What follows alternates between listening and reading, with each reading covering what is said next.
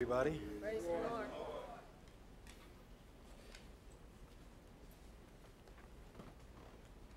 I want to invite you to pray with me as we begin our message for the day. Discover what the Lord has for us. Let's bow our heads. Father, Lord, we want to thank you for the healing that you provide for us through your Son, Christ Jesus. Yes. Lord, in your word, you say that you restore our soul completely, not only spiritually, emotionally, mentally, and also physically. Lord, I pray today as we open your word, Lord, that we would see you high and lifted up, be drawn closer to you. May we see what you desire for us. In Jesus' name, amen. It's a little boy who had lost his parents and was living with his grandmother. And one evening, while they were home, their house caught on fire. He was upstairs and his grandmother was downstairs, and while she was trying to get upstairs to rescue him, she could not get through the flames, and so she lost her life. The boy was screaming and crying at the top of his lungs, and finally his cries for help were heard by a man that was outside of the house who, when he heard the cry, decided to climb up an iron drain pipe. And he climbed up that drain pipe and was able to rescue that boy. And he came back down with that little boy clinging to his neck. Several weeks later, they said that the town, they had a public hearing to determine who would receive custody of this child. In the room, that individuals who were staking claims to this little boy was a farmer, a teacher, and even one of the town's wealthiest citizens. And all of them got up in the court that day, and they gave all of the reasons why they felt that the boy should be chosen to go home with them. But strangely, as they talked, the little boy never looked up from the ground. The entire time he had like this blank stare as these people fought about who would be able to take him home. And finally, a man came into the room, a stranger that nobody knew, and he slowly took his hands out of his pockets, revealing the scars on his hands. The crowd began to gasp, and suddenly the little boy looked up and cried out in recognition because he realized that was the man that had rescued him and climbed up the pipe. You see, the man had burned his hands climbing up the pipe to rescue that little boy. And so when he came into the courtroom, he showed everybody his hands, and the little boy ran to him and just clinged to him tightly. When the little boy did that, everybody else just silently walked away, because only this rescuer had the right to claim this little boy's life. All right. And I want to suggest to you today, my brothers and sisters, that there are many things, many people, many temptations that try to claim the right for control and rulership in our lives, but there is only one who deserves that right, and his name is Jesus Christ. He is the only one that deserves our love and devotion. Amen? And so today I want to talk to you about what love, what type of devotion does Jesus require of us who belong to him. I want you to turn with me in your Bibles to 1 Corinthians chapter 6. 1 Corinthians chapter 6. And I want to read from the New King James Version of the Bible.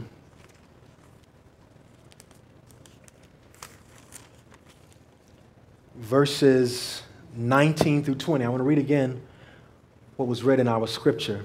1 Corinthians chapter 6.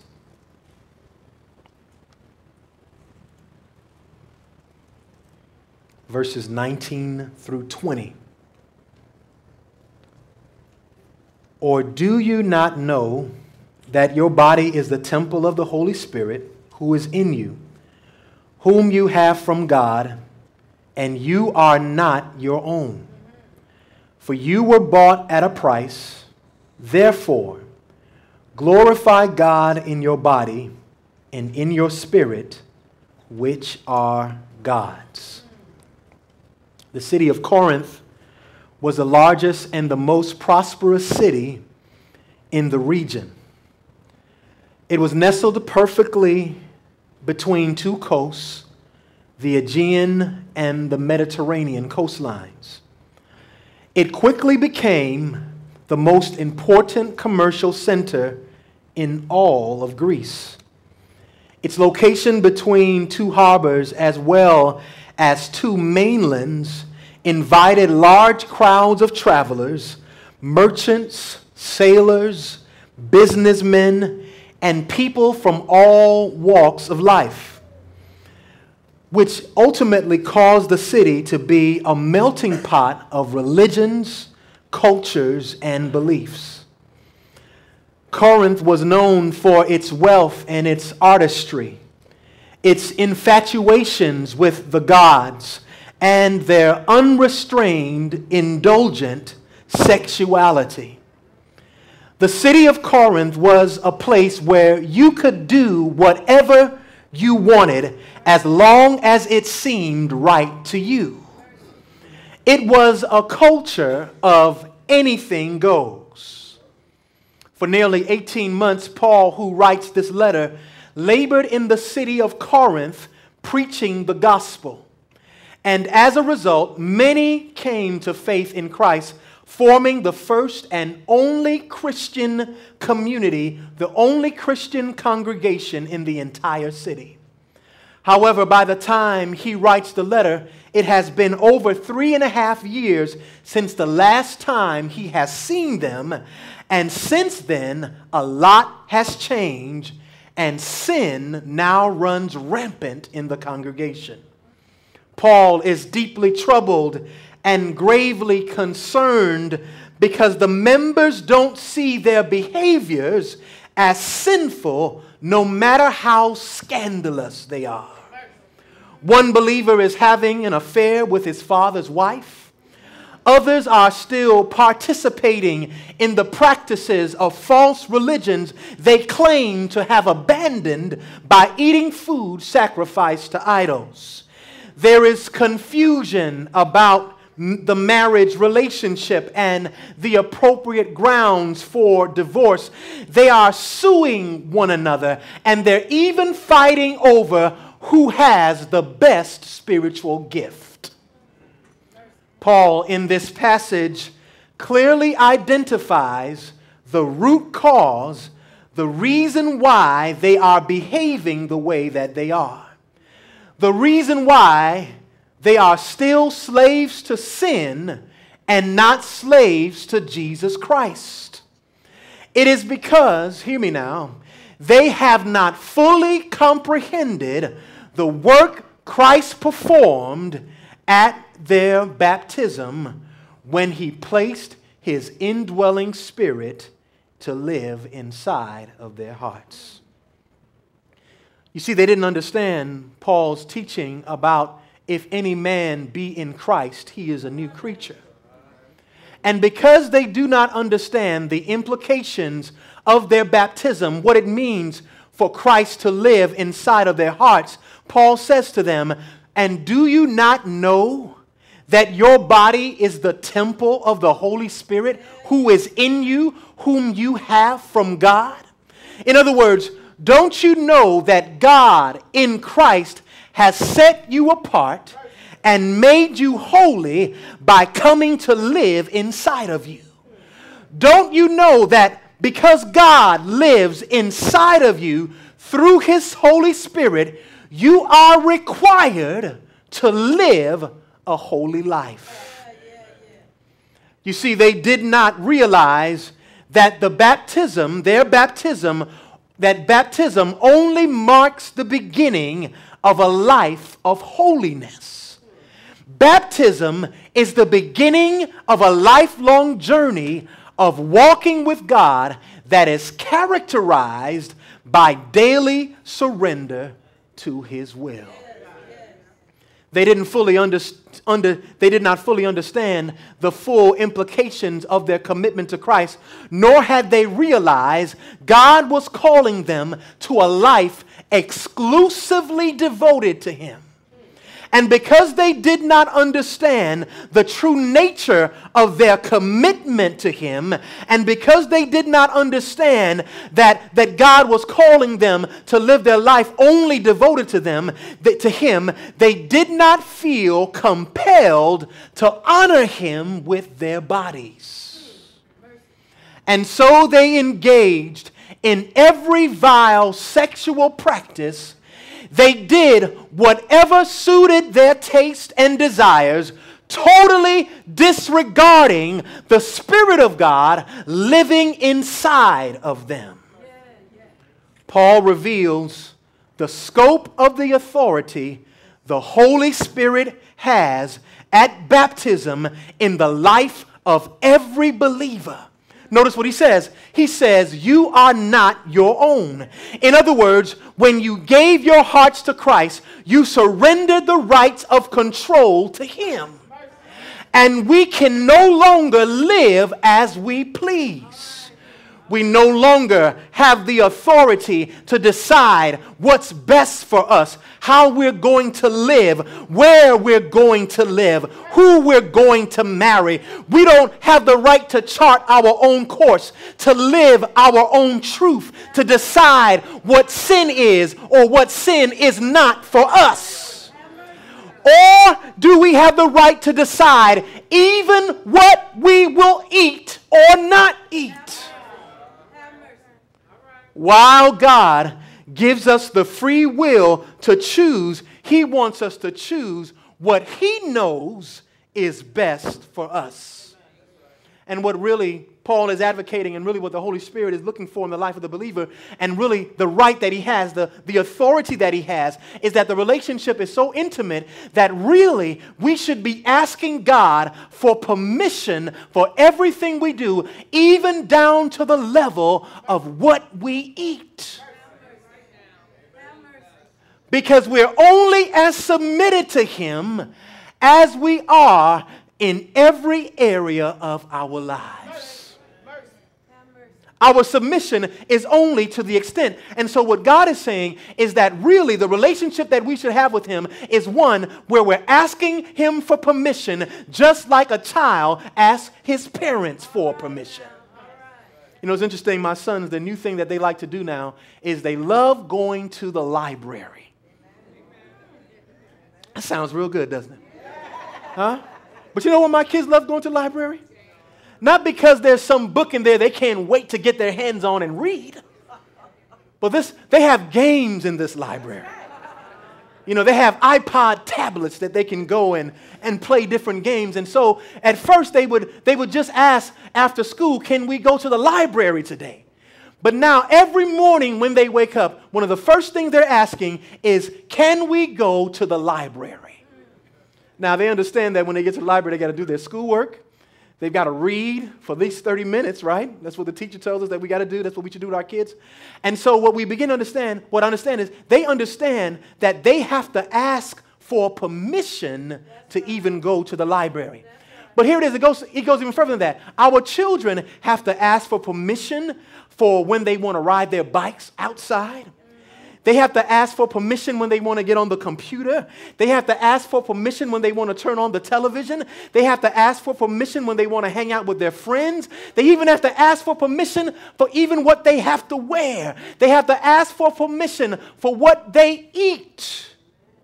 they have to ask for permission. Why?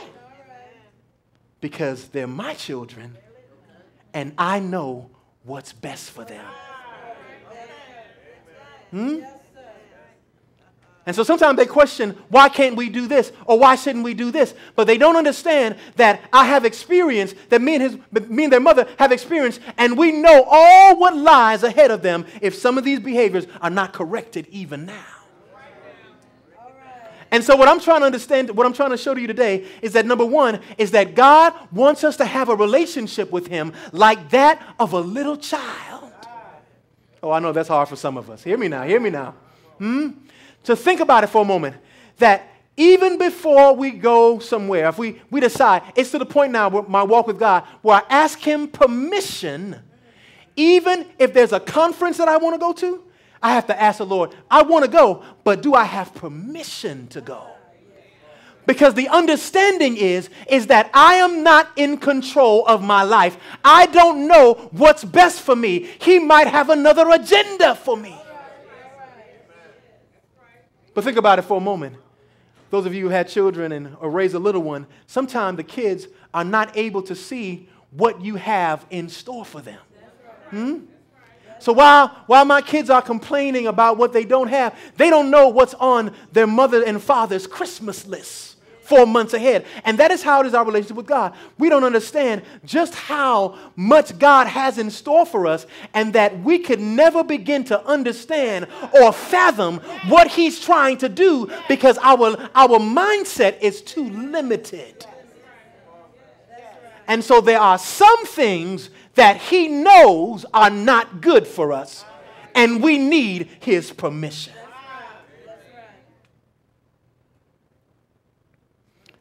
This is the kind of relationship God designed for us to have with Him, where we recognize the full scope of His authority. Now, He doesn't want us to submit for the sake of His control, but He wants us to submit because we know that He knows what's best. Hear me now. Whenever a believer is operating as the captain of their own soul, then they're operating outside of their jurisdiction. Y'all not with me today? The moment we initiate anything that we did not get clearance from Jesus, then we are operating outside of His sovereign control. Paul gives the reason why we no longer have the right to decide what's best for us. He says, it is because you were bought with a price. The word here for bought was used to signify the purchase of a slave from their slave master. And the meaning that Paul is trying to convey is that Christ freed us from the slavery of Satan by purchasing us with His precious blood that was shed on the cross of Calvary. Peter says in 1 Peter 1, 18 through 19, he says, for you know that it was not with perishable things such as silver or gold that you were redeemed from the empty way of life handed down to you from your ancestors, but with the precious blood of Christ, a lamb without blemish or defect. And notice what he says. He says a life before Christ, a life without Christ is an empty way of life. And so he says that Christ has bought us back from Satan with His own blood. Jesus paid the highest price imaginable, and nothing or no one will ever be able to take us out of His hand. We belong to Him and Him alone, and we are obligated to do what He says. Jesus says, not everybody who says, Lord, Lord, will enter into the kingdom of heaven, but he who does the will of my Father. Jesus is saying that those who make it into the kingdom will be those who are submitted to his will in every area of their life, even when we don't want to be. So God is concerned even about how we treat our bodies. It is clear from Paul's words that the Corinthians did not understand that receiving Christ and his Spirit demands a new way of living that is totally different from the culture of the world, because of this, they did not live their lives as temples of the Holy Spirit. You see, there are many believers, we don't understand that when we are baptized, it doesn't mean that now I'm okay with God, let me get up and go do whatever I want to do. It means that when you are baptized, the act of baptism is the relinquishing of control. For when you are baptized, it's the pastor and the elder that puts you down in the water and puts you back up, symbolizing the relinquishing of control to Jesus Christ. So when you are raised back up, you're raised back up in the power of Jesus Christ. And because he now lives inside of us, we don't have the right to live in any way we please, even in the way that we treat our bodies. It is clear from Paul's words that the Corinthians did not yet understand this. And then Paul goes on, he reveals that the reason why we do not honor God with our bodies, it is because we have no real appreciation of the holiness of God.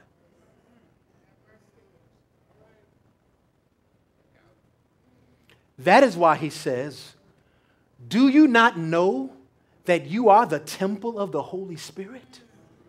For he understands that the presence of God in us demands that we respond with acts of submission and obedience. Moses, when he saw God in the burning bush, he hides his face and he obeys God's command and takes off his sandals. When Joshua encounters Jesus at Jericho, he falls down, put his face in the ground, and obeys his command to take off his sandals. And we see now, hear me, whenever we come into the presence of God, it always leads to the submission of the life, which, by the way, is what it means to truly worship him. Any worship that is not accompanied by the submission of the life to God in Christ, then it is not worship after all. It is just form. It is just fashion. And the mistreatment or the ill treatment of our bodies is a sign that we have not fully submitted our lives to Jesus Christ, and our failure to submit to Christ and his care for our bodies has eternal implications. It's not something to be taken lightly. How we care for our body, God does not view it as something to be taken lightly. I want to read 1 Corinthians 3, verse 17. Let's go there quickly.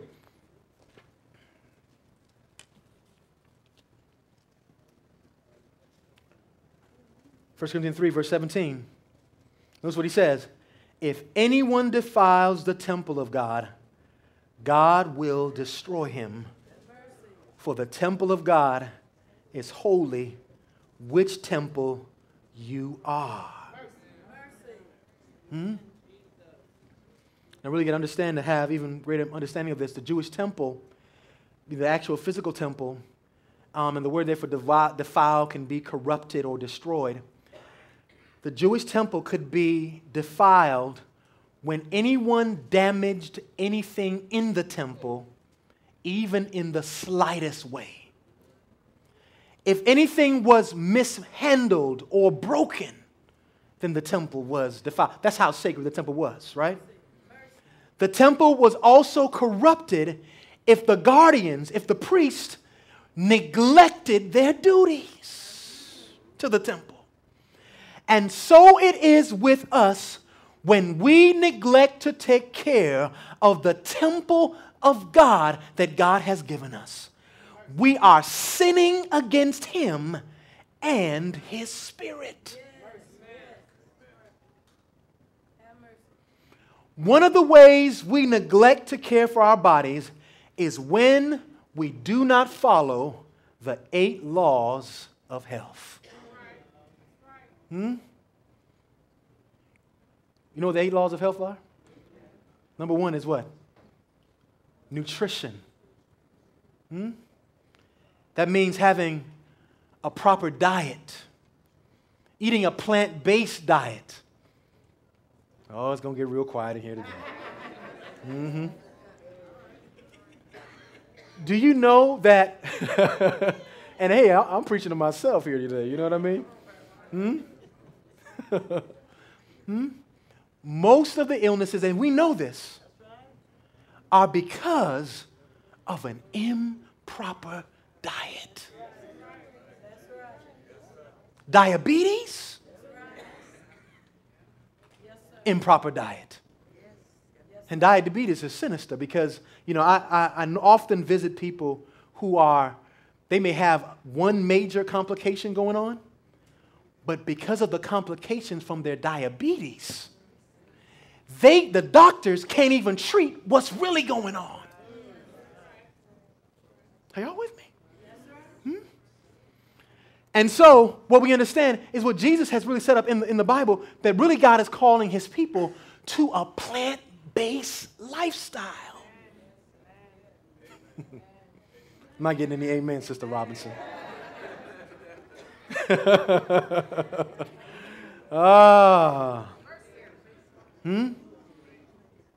Right?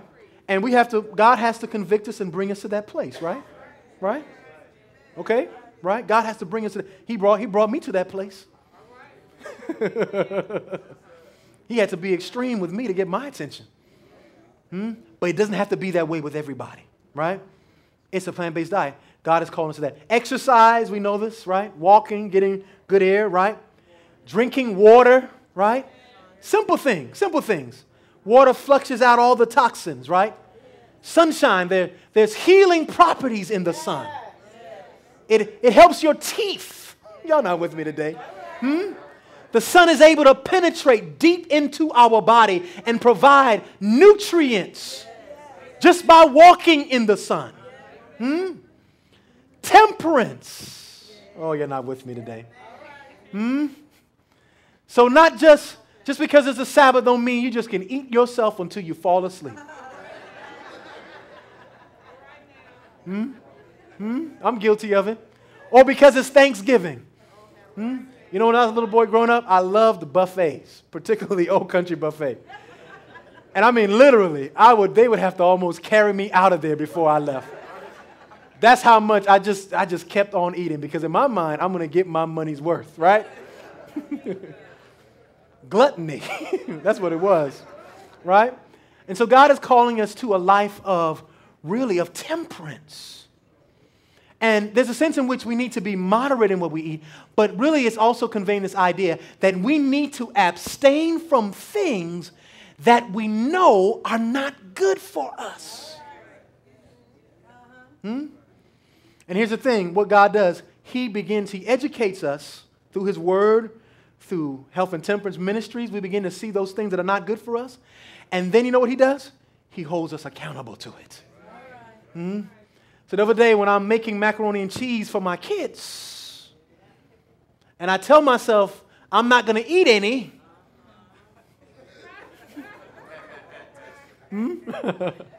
or when I'm walking through the chocolate chip aisle, cookie aisle, and I tell myself I'm not going to eat them. These are not for me. These are for Luke. These are his favorites. And before I know it, I'm eating more cookies than him. So when I go through the aisle and I have that conversation with myself, the last 2 times this week, I put it back on the shelf. Glory be to God, right? So God is calling us to abstaining from things that we know are not good for us, right? Then we also need air, fresh air, right? Rest. We can do a whole seminar on that, right? And then finally, trust in God, right? Really healthful living is all about trusting in God. But the care of the soul temple is not just about living life healthy on earth, but it is ultimately about life in eternity.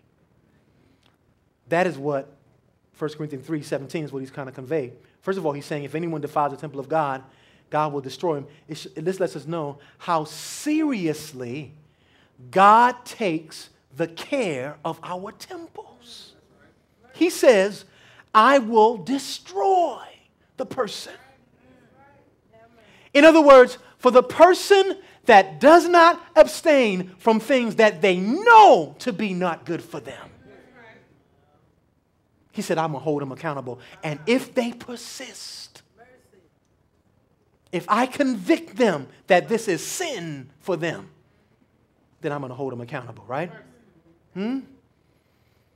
This is how much God cares. But he also shows that this conduct then is not in keeping with his spirit and should be resisted and ruled out of the life of the believer. Anything that is not of God, God is saying that to care for our body, it is to resist those things that are not good for us. Now, I want to make an interesting turn here because Paul really is speaking more than just about health. The temple is defiled not only when we neglect the care of our body, the health of our body, but it is also defiled when we fail to nurture a loving Christian congregation that is free from division and discord. The context of 3 verse 17, right before that, he's talking about a church that is divided. And the temple, he says, your temple, he's saying you are the temple. It's in the plural form, meaning that your congregation is the temple of God. And you defile the temple when there is disunity and disharmony in the community of God. And I will destroy you if you are a perpetuator of discord and division. But not only is the church the temple of God, but we go and we see, and we're talking about in chapter 6, we go back there, our soul temple is defiled even when we fail to abstain from sexual intimacy in any form outside of the context of marriage or in any lifestyle that perverts God's original design for our sexuality. We're sinning against our bodies. Notice what he says in 6 verse 18, right before he says, do you not know that your body is the temple of the Holy Spirit? He says, flee sexual immorality. Every sin that man does is outside the body, but he who commits sexual immorality sins against his own body. That is really the core of Paul's teaching. The people don't believe that they are sinning against God or that how they treat their bodies, their lifestyle, how they live has any real eternal implications. Are y'all with me today? I know this is a hard word, but it's a true word that God wants us to honor his spirit living inside of us. And that means that anything that brings harm to the spirit that lives inside of us is a sin against God. Finally, Paul's deals with the motivation for holy living. Notice what he says in verse 20. For you were bought at a price, therefore glorify God in your body and in your spirit, which are God's. We seek to be healthy and live a holy life because we want God to get the glory, not because of vain reasons, not because we want all eyes on us, because we want them to see how let me not say that, because we want them to see how cute we are or how sexy we are. That's not the reason for healthy living. That's not the reason why you go to the gym every morning.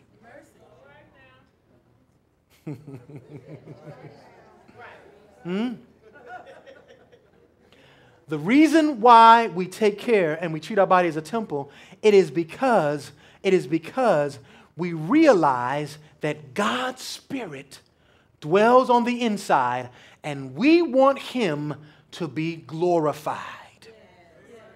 In other words, we want our lives to be in such harmony with Him. We want to be in such good health that other people are able to see the character of Jesus living on the inside of us. A healthy lifestyle is a witness to those who do not know Jesus Christ. A healthy community where there's love and fellowship is a witness to those who don't know Jesus Christ. And so it is the person who does not engage in illicit sexual behavior. Glorify God. God is interested in every part of our being. Everything. That's why he says, my last scripture, 10, verse 31, right here in Corinthians. Notice what he says, verse 31. Therefore, chapter 10, verse 31, therefore, whether you eat or drink or whatever you do, do all to the glory of God. God is interested in every aspect of our lives. Everything that we do. Every decision that we make. Every time we get ready to put something in our bodies, God is concerned. Whatever we do, God says that it should be done not for our own benefit, but for His glory. Now, I want to close with this final point, and I think this is critical because when we hear about what God's demands is for us, sometimes we feel like that will never happen. I could never do that. And you know what? You're right. You can't do it. Not by yourself. I heard a story of this man that was one day he was walking out in a field and he saw in the distance what appeared to be a farmer, a man who was at a well who was pumping the well. Now, he was a couple hundred yards away, and this man that he saw in the distance was pumping the well just frantically, and he would not stop. And he was pumping the well so hard, he thought for sure that the man would stop, take a break, and get tired. And so as he walked towards him, he noticed that the man just kept pumping the well, and he just wouldn't stop. And finally, as he got close to the well where the man was, he realized that it was really not a man after all. It was a machine that was being used to get water out of the well. But it wasn't the well, the man or the machine pumping the well. It was the well pumping the man. So it is with the Holy Spirit. It's not our work to pump the well. It's the Holy Spirit working on the inside that is the one that is fueling, that is controlling, that is pumping us. Let me say it another way, because I don't think y'all get it. For he says in Philippians, Paul says, for it is God who works in you to will. He provides the will to do His good pleasure.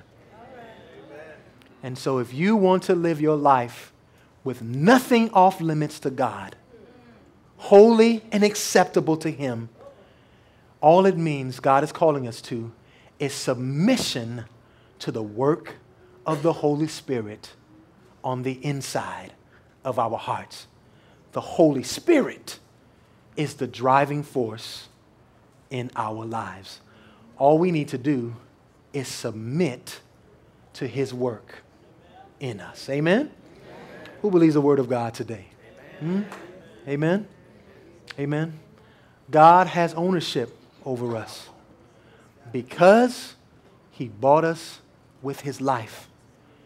And He wants us to live for His glory. And so my first appeal is this. This is a general appeal.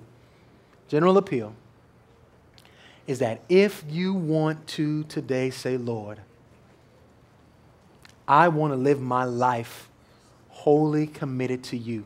I want my body to truly be a temple of Your Holy Spirit. If this is your desire, I want to invite you to stand to your feet wherever you are today. You recognize God's claim. You want to give Him permission today to have full sway in your life.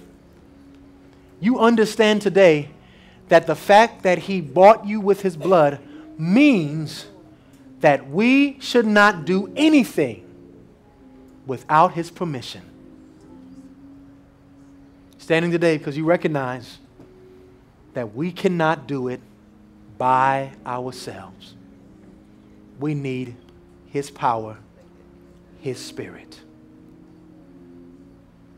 My second appeal is for the person today who perhaps never given their heart to Jesus Christ. They hear Him speaking to them today. You hear Him speaking in your heart today. And you say, Lord, I want all of You, and I want You to have all of me. I don't want to hold anything back. I want Your Spirit to come and live inside my heart. If this is your desire today, I want to invite you, wherever you are, to slip out of your seats, step out of the aisle, and come down and receive Jesus into your heart. He paid an incredible price for you. You don't have to be a slave to Satan anymore. Christ has redeemed us. And He has provided His Holy Spirit so that we can walk in victory. You want to walk in victory today? This is the I want to invite you to come out of the aisle wherever you are and come and receive Him today. This is the air I breathe. Your holy presence living in me.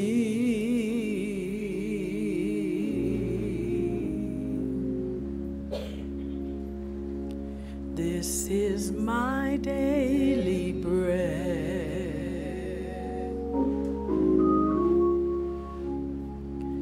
This is my daily bread. Your holy word living in me. And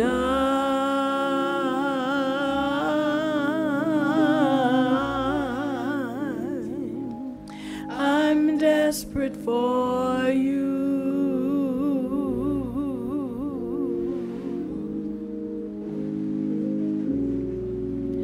And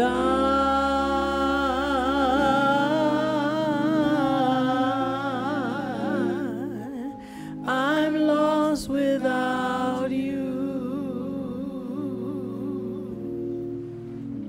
Every head is bowed, every eye is closed. Father in heaven, Lord, we thank you so much for the price that you paid for us. Lord, so many times as believers we walk in this life not realizing the power of your indwelling spirit living inside of us. We fall into sin, sometimes willingly. Other times we ignore the prompting of your spirit inside of us. We want to live our lives as if we're in charge, doing what we want to do.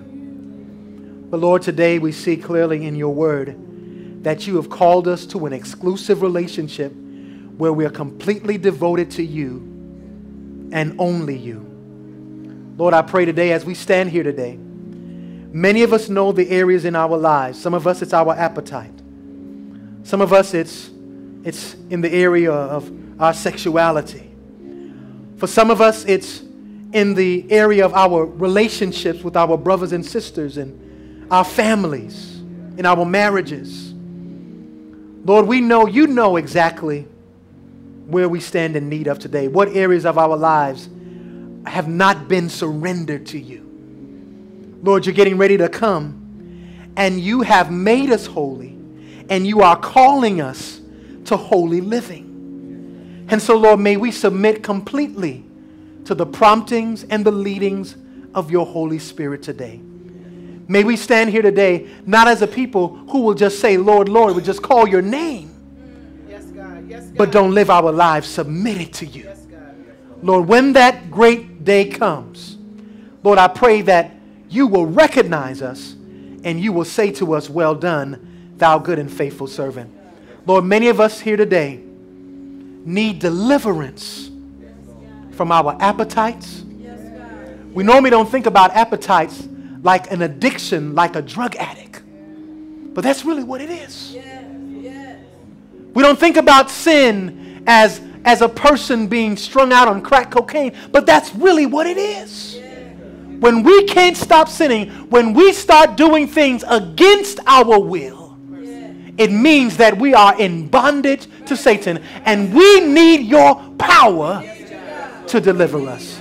And so, God, we come here today. We're standing here today claiming the promises of your power to deliver us and to break every chain in our lives so that we can truly be a temple where you can fully manifest yourself inside of us. May you so fill us that the fragrance of your presence will begin to spill out to the people that we see and that we meet, that they will come to want to know the God we serve. We surrender all to you today. In Jesus' name, let everyone say amen. Amen. God bless you. You may be seated.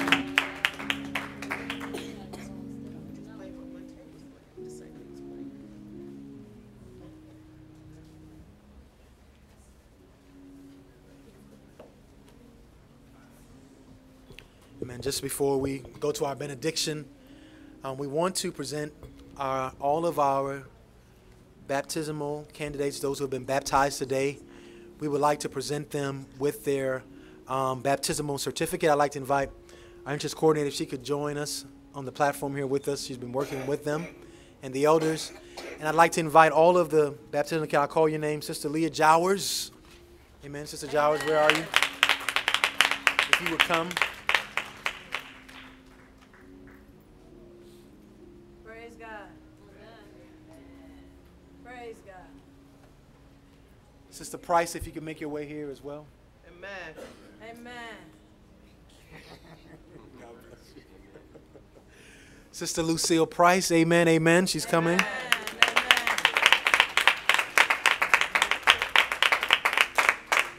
Praise the Lord. We want to invite you all to join us at the door as well, if you don't mind.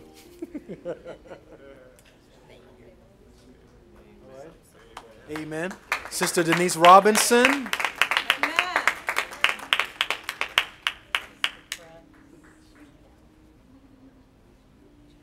Sister Darlene McCrae and Brother John Drakeford, if they would come at this time.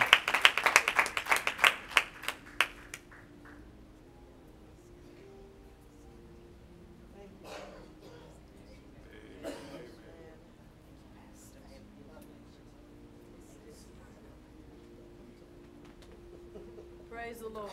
Amen. Amen.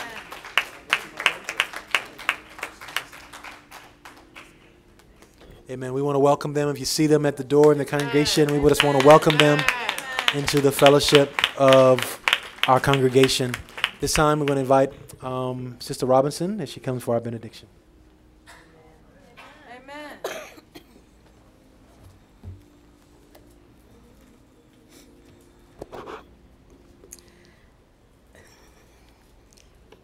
And they said one to another, "Did not our heart burn within us while he talked with us by the way, and while he opened to us the scriptures?" Shall we stand for the benediction?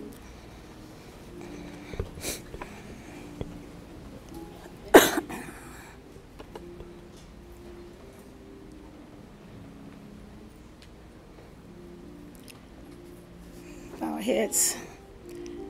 Now unto him that is able to keep us from falling and to present you faultless before the presence of his glory with exceeding joy, the only wise God, our Savior, be glory and majesty, dominion and power, both now and ever. And may the Lord bless thee and keep thee. May the Lord make his face to shine upon thee and be gracious unto thee.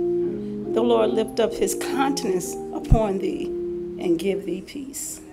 Amen.